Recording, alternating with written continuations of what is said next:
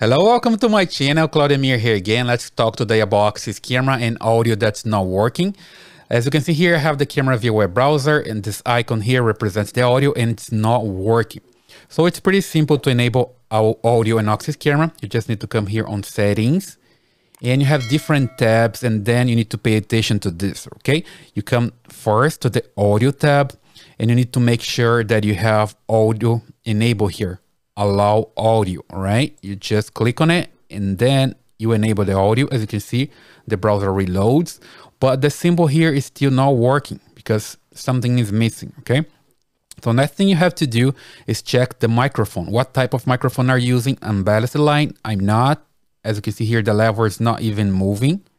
Okay, let me just change the microphone. So you have different options here. You have internal microphone, unbalanced, powered microphone. Let me just click here on internal, and as you can see, the level changed now, right? This camera has an internal microphone, so it's working. Let me just make some noise in front of the microphone. You see, testing the level, working right now, pretty good, right? But still, you don't see the audio here.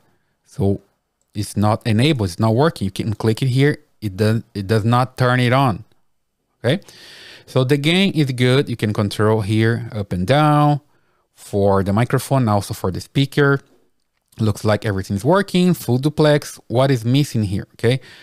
Just pay attention to the details here. When you come to the video stream, you also need to enable audio to have it here running on the web browser, okay?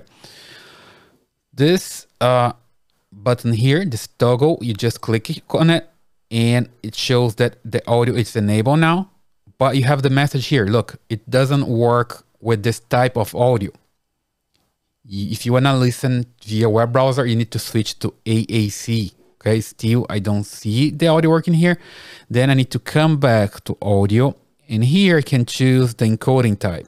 Right now it's using G711. Let's just change here to AAC. Let's say, for example, 48 kilohertz, 128 kilobits per second. And then you see here that's reloading again, and now I have the icon here changing, right? I can control the volume here, and I can make some noise,